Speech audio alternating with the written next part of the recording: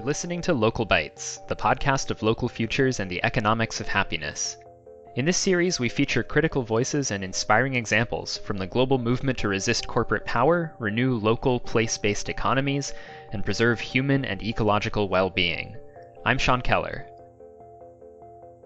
In this episode, we're going to have a chance to listen in on a conversation between Local Futures director Helena Norberg-Hodge and Wendell Berry, the acclaimed American poet, novelist, and environmentalist. So Wendell, thanks so much for doing this. I'm really grateful to you for taking the time. Well, you're welcome so far, Helena, but don't be grateful yet. Let's see what we get here. A bit of classic Wendell Berry humor right there. Before we go any further, just a bit of background on who's talking here. Helena produced our documentary, The Economics of Happiness, and wrote Ancient Futures, a book about her experience in the traditional agrarian culture of Ladakh, or Little Tibet, and how that culture dealt with being exposed to the globalized economy. And Wendell is the author and co-author of more than 40 books, novels set in the fictional Kentucky town of Port William, nonfiction titles including The Unsettling of America and What Matters, Economics for a Renewed Commonwealth, which he wrote with Herman Daly, as well as collections of essays, short stories, and poems, including The Art of Loading Brush, which was just published last year. Wendell has spent his whole life giving voice to the small and local, and his works embody his deep affinity for rural living and his own experience as a small farmer. So, as you might expect, the conversation starts with an appropriately light subject, the question of whether humanity deserves to exist. So many people are feeling desperate, really, very, very depressed. They're giving up on humankind, and they say things like human beings, they are just ignorant, stupid, and greedy, and we deserve to extinguish ourselves. That seems to me to be a cheap way out. Yes. I think that there's some merit to be found among us and some merit to be found in our history, our record. There's a lot of bad in it, no question about that. But the interesting thing is to try to solve the problem, not escape it. But I think also the big issue is to realize that the real problem is not human nature, but what I think of as an inhuman system. It's of a scale that's inhuman. So for me, one of the biggest problems we're facing is that it's become so big that we can't see what we're doing and what we're contributing to. That has become like a giant machine, a sort of a global juggernaut that's pushing us all into fear and a terrible sense of scarcity, because it centralizes everything and creates this artificial scarcity of jobs. And I guess that's why we both really believe in human scale, so that human beings are at least able to see the mess they create. What one has to say to begin with is that as humans, we are limited in intelligence. And so none of us will come up with answers to the whole great problem. What we can do is judge our behavior, our history, and our present situation by a better standard than efficiency or profit, or those measures that we're still using to determine economic decisions. The standard that I always come back to is the health of the world, yes, which is the same as our own personal health. We can't distinguish our own health from the health of everything else. And we know enough from the ecologists now to know that the health is an ununderstandable complexity of relationships that makes the world whole. And insofar as it's whole, it's able to survive, it's also beautiful, and to subtract arbitrarily for merely economic reasons any part of that whole is a great fault. By the standard of health, we have to be inclusive in our charity toward everything else. This is a kind of neighborliness, and we have fairly good instructions about how to treat our neighbors. yes. Our neighbors are not just our friend. They are our enemies and the non-human creatures with whom we share the world. And don't you agree that when people are more dependent, on the living community around them, both the human and the non-human, then it becomes obvious that their well-being is connected to the well-being of the other. It's in this long-distance system dependent on abstract ideas and abstract institutions where we don't even see our masters, the big global banks, etc., that we move into really a type of ignorance and madness. It seems to me that it all depends upon our ability to accept limits. And the present economic system doesn't even acknowledge limits. If we acknowledge the existence of limits and the necessity of honoring them, it's possible to imagine an economy that takes care of the good things that we have in our immediate neighborhood, rather than an economy that, as we say, develops resources, which is to say, by development, to turn resources into riches, which is to say money, which leads almost inevitably to destruction. Money is an abstraction. Goods are always particular and always available within limits, natural limits, and the rightful limits of our consumption. And in order for us to see those limits, we need more localized economies.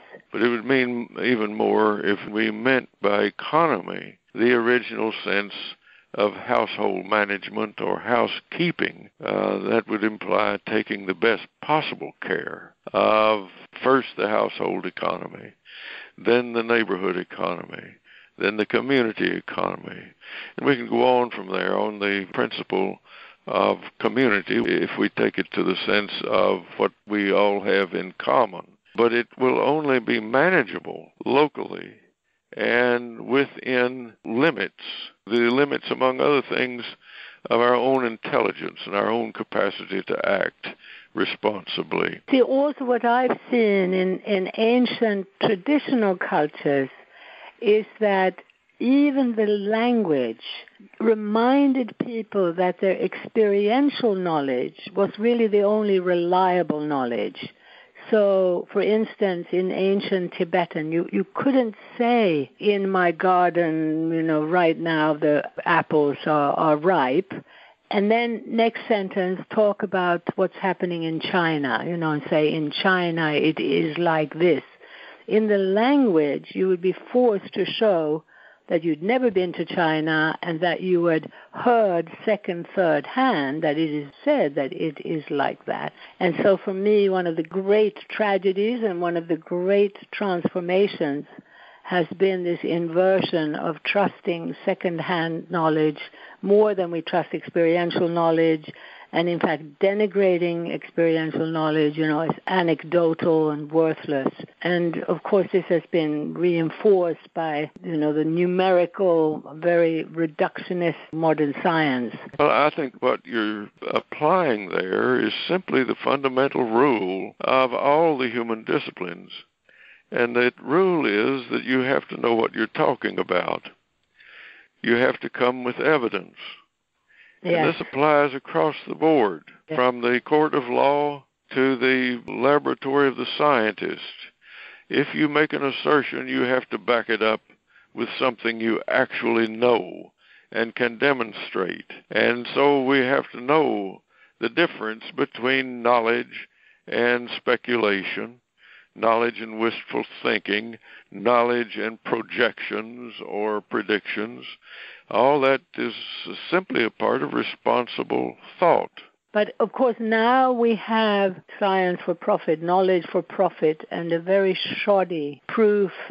When I compare, for instance, Chinese medicine, where things have been tested and tried for literally 10,000 years, there is an empiricism there. And now we have, laboratory tests, and the time between so-called discovery and market application is shrinking as the impact of these new discoveries has the potential to affect all life on Earth. For instance, genetic manipulation. The issue there, again, it seems to me, is the acceptance of a limit. If science that accepts limits, for instance, ecological limits, a kind of science that in practice would do no harm to an ecosystem or a human body, is very different from the kind of science that is pursuing truth with a capital T and will do anything to make that discovery too frequently, too dishearteningly, turns out to be product development. And the people then who make the discovery are incapable of controlling its application. The nuclear scientists who developed the atomic bomb, of course, are a very good example. But so are chemists who develop toxic substances for a limited use that they have in view, but then turn it loose on the market and into the world. So you develop a chemical to control weeds in crops, and you ask only the question of whether or not the weeds are controlled. You don't ask what happens when it runs off into the rivers. Which is, again, why there has to be this precautionary principle, and as Rachel Carson reminded us. But, this enormous societal shift with the trade treaties and the globalizing economy, we started seeing how around the world what was happening was that giant multinational companies were getting more and more power over governments. And I know that you were a wonderful voice warning about those trade treaties too. We've seen these last 30 years, haven't we, the enormous damage that this power shift created of giving giant mobile banks and mobile corporations more and more power over government, particularly with the financial breakdown in 2008. It was so clear that we needed regulation, but it didn't happen. The global economy is almost by definition not subject to regulation. Yes. And as I've thought of it in the last several years, it has seemed to me that we've had a global economy about 500 years, ever since the time of Columbus. And this allowed us to think that if we don't have some necessity of life here, we can get it from somewhere else. And this excuses everything. This is the most damaging idea that we've ever had. And it's still with us, still current, and it still excuses local plunder and theft and enslavement. But it's an extreme fantasy or unreality, the idea that if we don't have it here, we can get it somewhere else. If we use it up here, we can get it somewhere else, that sort of thing. It's the stuff of fantasy. Finally, it's simply a falsehood.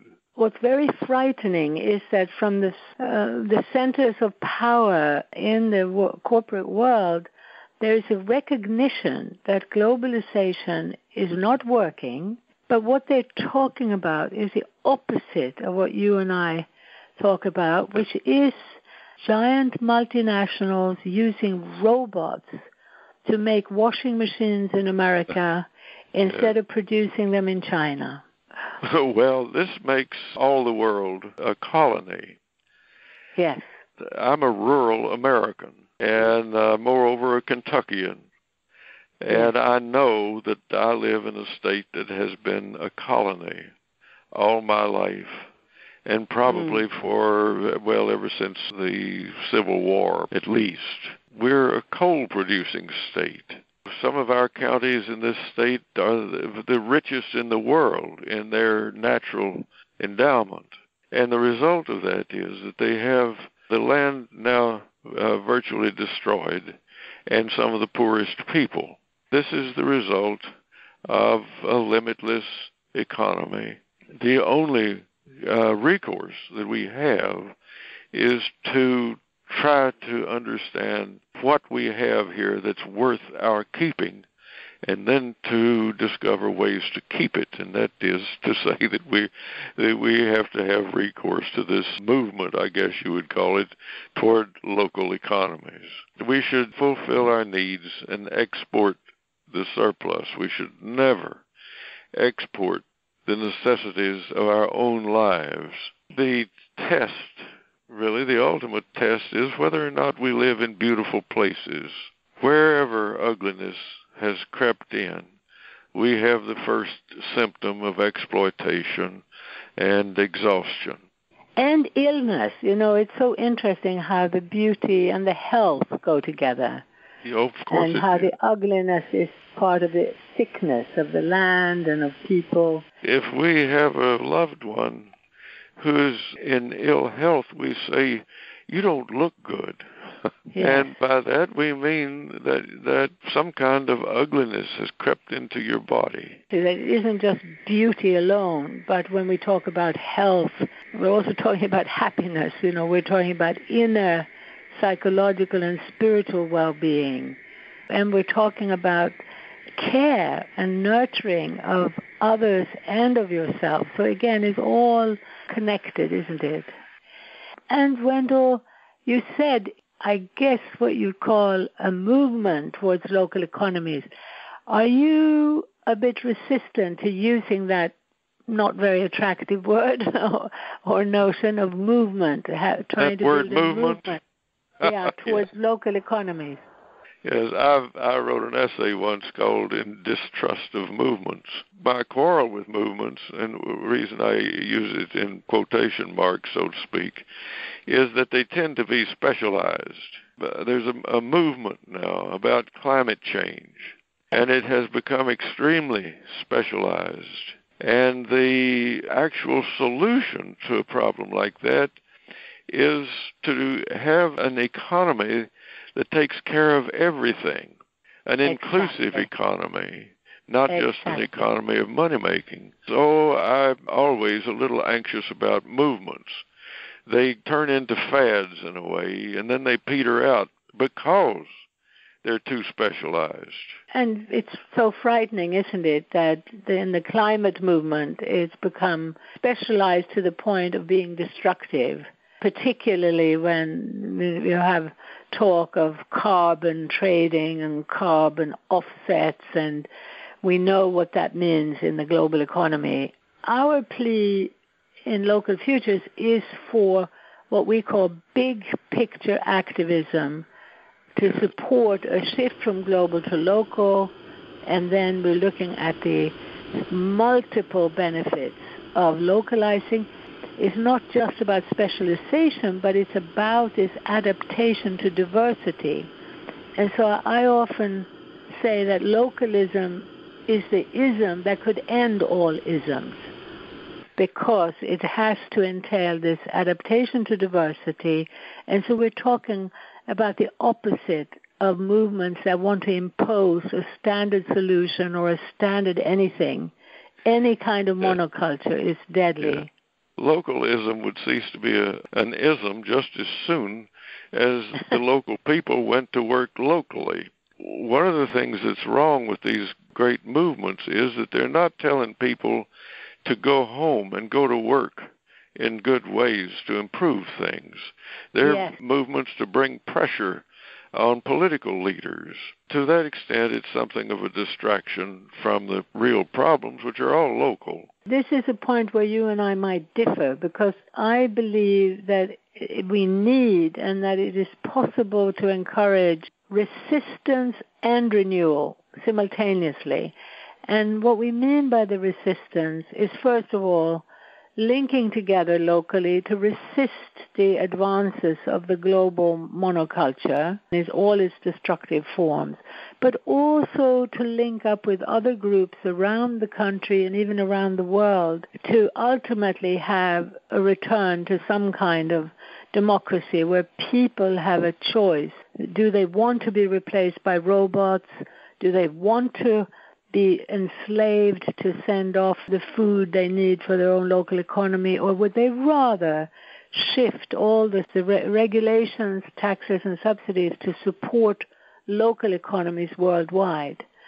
So in that sense, I do believe that at the same time as we start the work at home, we can also raise our voices to have a unified call to come back home. What do you say about that? Well, you're really asking me, Helena, if in addition to my insistence on the importance of a local context and local work, do I believe in policy changes? Of course I do. I have done a good bit of that work. Wes Jackson and his people at the Land Institute produced a farm policy called the 50-Year Farm Bill. And what that proposes essentially is converting our agriculture from an 80% dependence on annual crops and a 20% dependence on perennials to the opposite. And that change, which would be a policy change, would cure a lot of problems, including to a considerable extent the problem of global warming. That's a policy, and it's general. It would have to be applied, however, in different ways in different places. Exactly. And that would call for a higher degree of local knowledge and local intelligence. That is why we must have local knowledge to survive. Yes.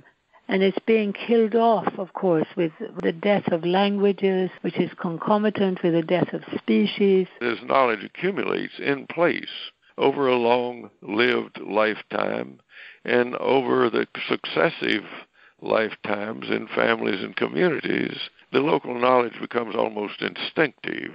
I've been so struck by how for us uprooted, urbanized peoples who struggle to get back to the community and the land, how every decision is such a difficult one, and there isn't that inherited and almost instinctive knowledge. We don't realize just how much we've lost and how much more we can still lose if we don't really understand the gift of that inherited local knowledge. We could actually have more time to do the things we enjoy, to sing and make music together, to actually enjoy life and the beauty around us. You know, we have a vision to offer people that is really an invitation to a richer, more joyous life.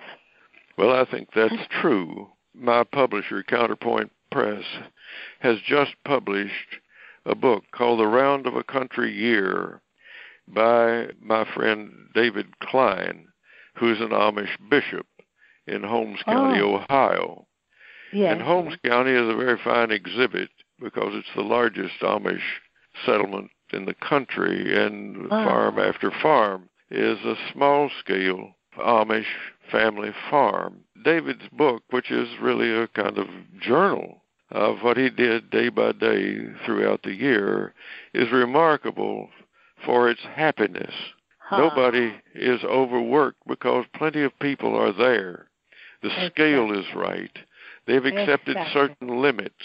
People are rarely in a hurry. So it's one of the happiest books I've read in a long time. I would recommend that as an exhibit of exactly what you're talking about. Thank God that there are still some communities that are able to have exactly that ratio of people to the work, to the land, to the providing our basic needs. I saw that so clearly in Ladakh, how incredibly easy it was, because there was plenty of people during the harvest, during building a house. It was done in such a leisurely way and with so much time for celebration and festivity as part of the work. A lot of it is traditional. They are extraordinarily skillful, and those things ease the hardships. I think the Amish, their success is really attributable to their ability to take, in an economic sense, the idea that we should love our neighbors as ourselves.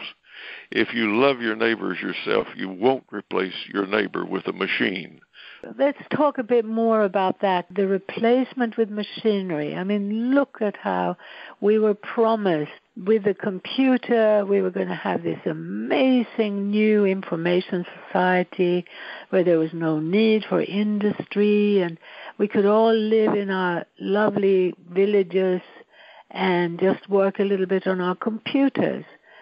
And let's look at what's happened now and what is likely to happen with this new wave of technology. Well, I think that that's suicidal. I think that's the operation of the death wish among us, that we don't any longer want to live the lives of our bodies, our physical lives. The idea that you can't exert yourself so far as to crank up your automobile window is absurd. But it's also the antipathy to the use of the body for anything except maybe sex. And I suppose it won't be long till we'll have a robot that can do that for us. That'll be a very radical setback for us. Yes. And to have already now apparently robots looking after old people, robots as surrogate children. I've already seen the difference between children having contact with and looking after their younger siblings and looking after living animals, instead of stuffed toys. You need to have ways to enact your love, and that would be in caretaking for the children and the old people. The putting on of hands, that's the only way we can do it. We can't enact our love by hiring a robot to do it. And the same for the world. If we let machinery, whether it's a robot or not, intervene to too great an extent between us and the farmland or the forest land that we're using, we begin to destroy it. We begin to destroy what economists would call the resource. And finally, this has a very practical economic effect. One of the effects, of course, is disease. It's not being spelled out enough just how much cancer and heart disease and so on is on the increase. Many people don't realize that. They still keep believing, it's just because we live longer. Wes Jackson recently sent me a sign that he'd taken from a motel in Colorado that said, if you are pregnant or nursing a child, don't drink this water. It has nothing to do with longevity. This has something to do with poison in the drinking water. I recently made an effort to find out why the native black willows have disappeared from my river. And in the process, I discovered that some scientists had discovered and published their discovery in a refereed journal. There's too much glyphosate, that's Roundup, in Midwestern rivers. And I called a couple of those scientists, and I said, I see you found out that there's too much glyphosate in Midwestern rivers. Oh, yes, they said there's far too much. I said, can you tell me what the effect of that is? And the answer was, a lot of people would like to know. This was because of the difficulty of attaching a cause to an effect in the world in general, but also, especially, in a large volume of moving water. So we know that the toxic chemicals are there. We're going to have a very hard time finding out what the effect is. But so there's a precautionary principle. And the precautionary principle says, don't put poison in the water. And don't do anything where you have no idea what the effects are. Well, we don't know much about the future, and that, again, cautions us to keep our work on a proper scale and not to do too much too quickly. Wes and I have talked at considerable length about the difference between behavior based on the assumption of our ignorance and behavior based on the assumption that we already know or soon will know everything we need to know. Exactly. A physicist friend of mine in Germany was saying what's so frightening is that modern science, he was saying particularly in biology, was so enamored of its ability to predict and of its modeling and so on because, as he said, they were operating within the sphere of the man-made world. in real terms, in understanding life, how a seed matures, how our bodies function. The ignorance is, of course, still enormous. Now the next step to move into a world of not just robots, but 3D printing, driverless cars, which again, of course, are robots. It's very frightening that people are so locked into the man-made world, and they will tell us, Wendell, that we're utopian, that we're not being realistic. For them, the real world is this commercial man-made world. Well, it's a strange utopia that depends on people being absolutely passive. And again, it seems to me to do with the death wish, which is also the same thing as addiction. Addiction is manifested by much more than dependence on a drug. We have children, young people, dying from drug addiction here in rural America, in my little corner of it. The addiction to drugs is receiving some attention, but the young people are also addicted to computers, and nobody's concerned about that. But again, that addiction to the screen removes the person physically from the life of the world. So it does seem to me to be deathly, suicidal, absolutely ruinous. Did you know that there are also, in some places, there are clinics where they take screen-addicted youth, and I don't know if they have them in America, but I know they have them in South Korea. That's very profitable, of course, and means that this really helps economic growth. If you can make money by selling an addictive device and then make money by curing people of their addiction, that's a great business plan. Very good. Just like lots of cancer and chemotherapy are also nicely adding to GDP. Yes, that's right.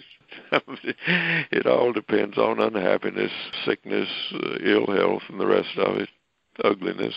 But isn't it remarkable that so many environmentalists, should be joining us to just laugh at the notion of GDP? Once you look at the fact that GDP increases with breakdown, why aren't we all linking hands to demand this fundamental shift in the economy?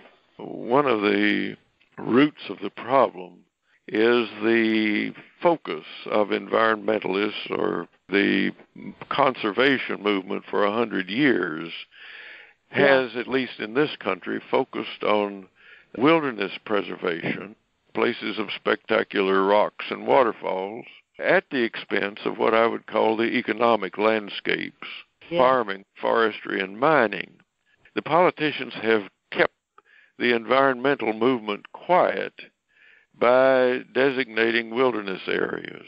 In the meantime, they've let the corporations run completely out of control and extraordinarily destructively in the economic landscapes, without any acknowledgement at all that the natural world is out there, just the same as it is in the park. And, of course, at the same time, what I find so inspiring is that in what I call the localization movement, in small steps, communities around the world are rebuilding truly healthy homes or economies by diversifying, and those are like little diamonds in the landscape, aren't they, of beauty, of... Those are the examples we need to study and look to. And always that localization depends on a revival of the neighborhood principle. People can only do this if they help each other. And these accounts come in my mail. How farmers, for instance, have scaled back, diversified, and increased the number of people who are employed on the land. And this, it seems to me, is the incontrovertible answer to these people who say we need to give up on human nature and, as a favor to nature, commit suicide.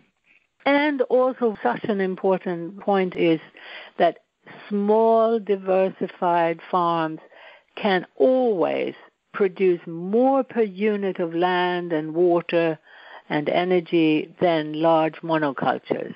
So we have to turn this lie really around, where people believe we are too many people now to localize. We're too many people to have small farms. They make economic sense, but they also produce more happiness, more beauty, more health. Yes. Those things that are not quite so quantifiable. Yeah, and more thriving opportunities for wildness as well within the farm. That's counterintuitive, maybe a paradox, but the more boundaries you have, well, say in the farming landscapes, the more the land is divided by fence rows, the more bushes you have. These act as wildlife corridors and habitats. Can we talk a little bit about what you have to say when people ask you as an American about Trump and the people who voted for Trump? Well, there's far too much generalization now about rural America. Conservatives and the corporations have had their eye on rural America all along, and they've been turning it into money as fast as they can, which is to say destroying the land and the people. The liberals and Democrats have discovered rural America now, a place about as foreign to them as it was to Columbus. They don't know anything about it, and they've been condemning it out of hand, as if everybody out here in rural America is a racist, sexist, backward, ignorant person. And this isn't true. The problem is that rural America has been a colony, certainly throughout my lifetime. I don't think anybody has paid attention to rural America since about, 1945 or 50. Certainly not since 1952, when Eisenhower's Secretary of Agriculture said to the farmers, get big or get out. They've just abandoned rural America to the corporations and the technologies. And now, if they would only look out here and try to learn what's here and the really terrible predicament we're in, they might be able to construct a policy platform that would be meaningful and would give people a real choice. People voted for Trump not just because they liked him, but because they saw no hope. They didn't feel that they could count on the other side. A friend of mine wrote me, a minister, who said the Trump voters' grandfathers were priced out of farming. Their parents experienced a generation of union-supported good wages. And this present generation, the grandchildren, don't have anything to depend on or look forward to. That's a bad situation for people to be in, and to expect an enlightened choice of people in that kind of trouble may be asking too much. Especially when there's no enlightened offer. If there was an enlightened alternative, the scene would be different. But I don't think any presidential candidate had a clue about the existence of rural America, much less the problems that it has. It's so frightening because throughout the world, in a more obvious and visible way, in places like China, India, and most of Africa, you're seeing farmers being pulled and pushed off the land. They're told that rural life and that they're backward and primitive, and if they want to be respected, they've got to move into the city. And then by the million, they're pouring into the city, whether in their own country or trying to go to another country, in the hope of getting a job, and then the jobs are not available.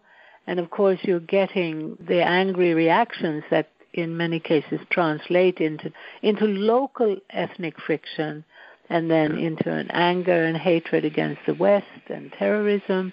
So this breakdown of our really genuine local economies connected to the land in the name of progress, in the name of efficiency, we are now, at a point, as you know, where more than half of the global population has been urbanized.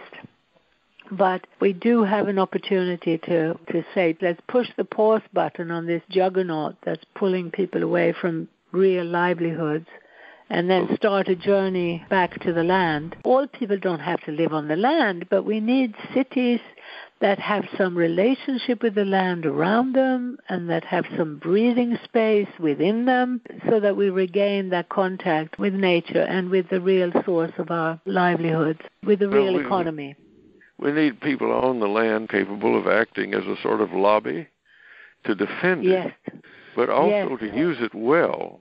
These terrible problems that you're talking about come about because a depreciation of the humanity of these people has been necessary to their exploitation, to their use as colonials and colonies. If you're going to steal from somebody, you need to convince yourself that they're inferior, and then you have to convince them that they're inferior.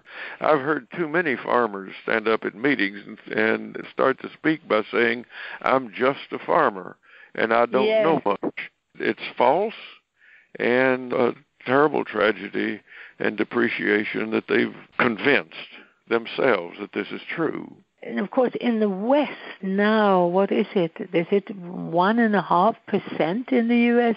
still farming? It's less than 1. Less but the than 1. Census Bureau, ceased a number of years ago to count farmers. But you have to say almost nobody. And very few of the people who are still farming are making their living entirely from farming. They're working in town. Their spouses are working in town. Something else is being done to support what you'd have to think of as their love for farming. If they didn't love it, they wouldn't do it.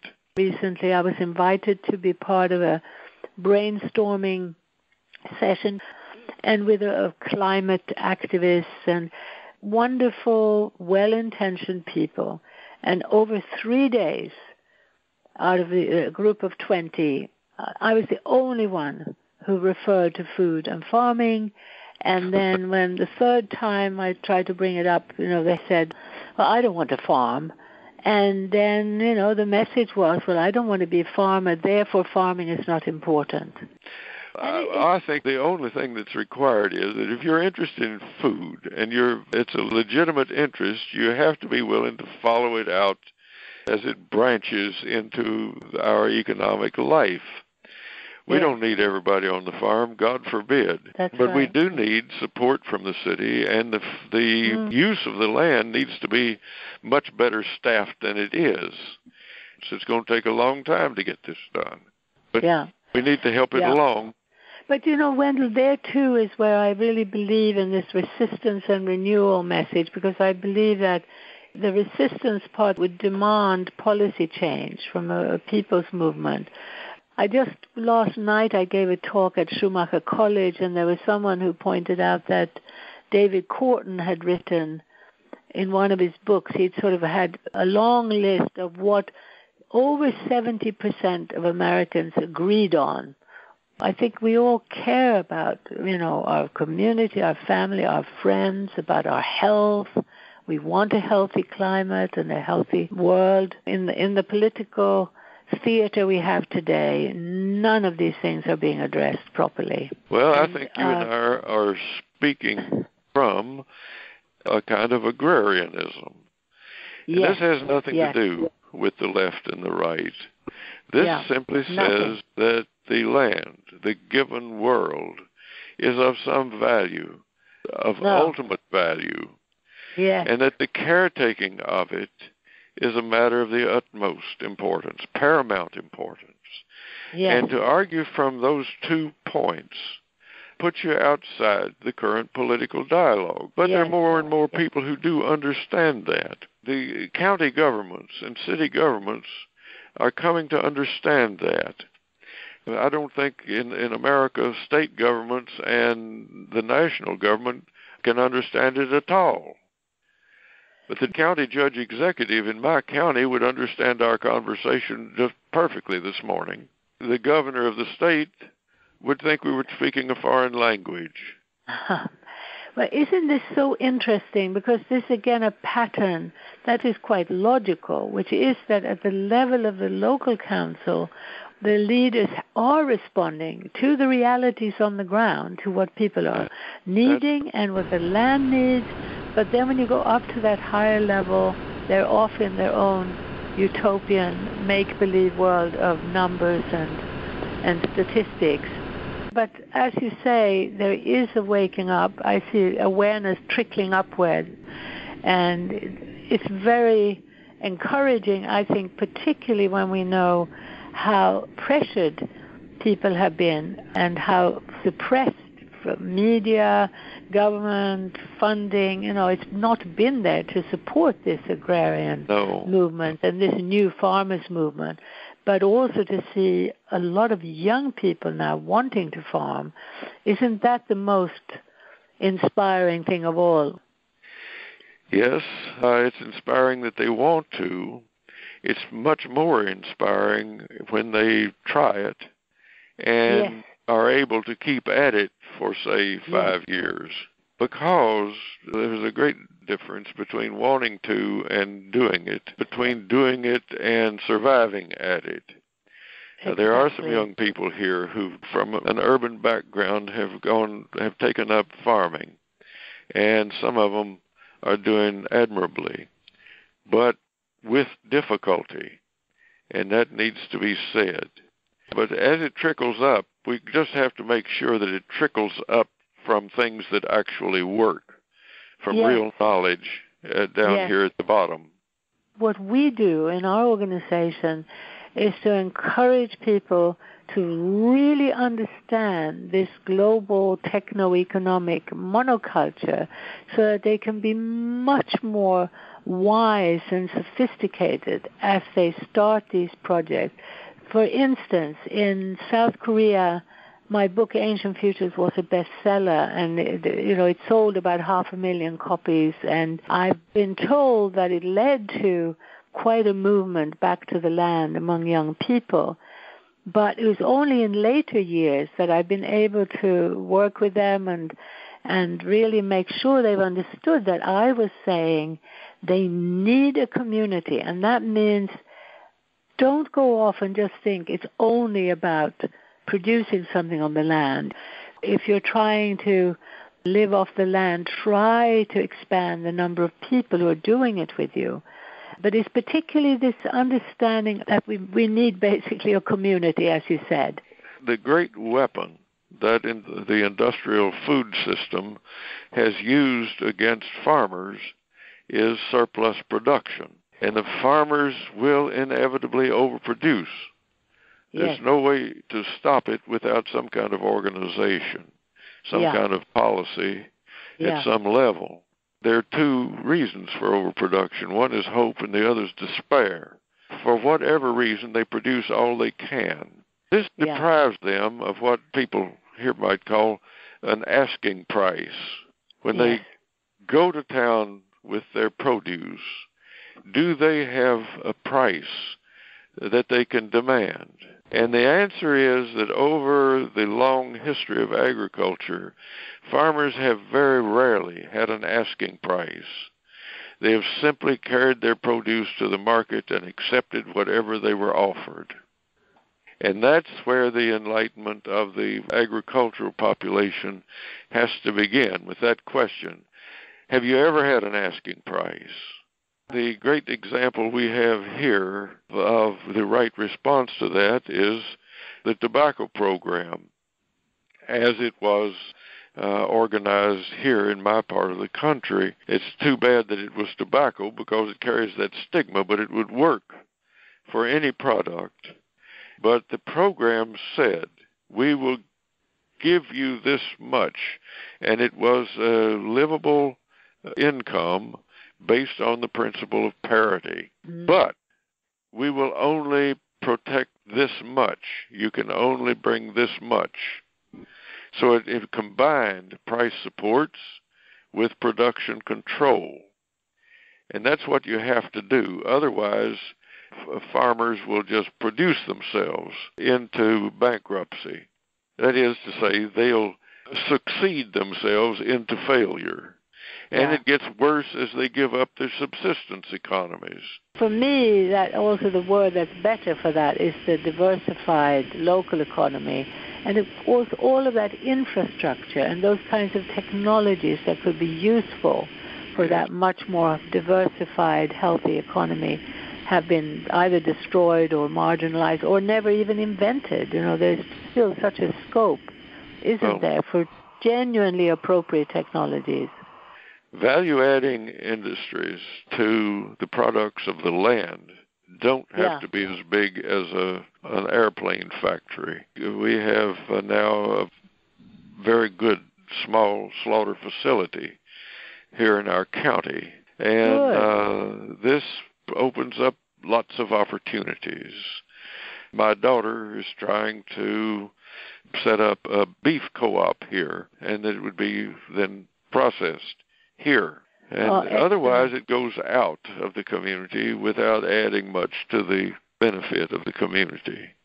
If our trees leave this community as raw logs or rough lumber, the community doesn't benefit much. I see how in industrial society the system has driven up the price of labor, human labor, and artificially lowered the price of energy and technology, and through that encourage every single enterprise to use more energy and technology and throw more people on the rubbish heap. And, you know, if that could be shifted, we would have a completely different world and economy. A cheap food policy is a disaster, but we got to be careful in saying that. Food is too cheap from the standpoint of the producers, the primary producers. Still, from the standpoint of poor consumers, it's too high. So it's a complex matter, and we oughtn't to oversimplify. No, but I think, Wendell, again, for us, it's pretty clear that the so-called cheap food is incredibly expensive because of all the energy and the chemicals and the number of people involved in the food chain doing useless, poisonous, destructive things like driving trucks across the country and then putting the stuff in huge container ships that then, or even worse, in airplanes. And then at the end, you know, this long-distance, processed, rather toxic food is offered at a lower price. And in the meanwhile, the reality of what can happen when you shorten distances, you reconnect, you reduce the energy consumption and the packaging and the waste and the refrigeration, and you provide healthy food, and you have healthy, happy farming communities. I was born into a way of farming that used solar energy, and I haven't forgotten it. We had these solar converters called mules and human beings. That's the way we got the work done. Well, thank you so much, Wendell. I shouldn't take more of your time, but maybe we can do another conversation sometime. Well, this hadn't been too bad. Oh, good. No, Helena, this has been a pleasure and really has worked me hard in a good way, and it's been valuable. You can find some links related to the topics discussed in this episode in the episode description on localfutures.org. There you can also subscribe to this podcast and listen to or download other episodes. If you liked this episode, please share it with your friends and communities. We're always looking to reach a bigger audience. And write to us if you have ideas for other people or topics we should feature on the podcast. Our email address is in the description. Thanks for listening to Local Bites.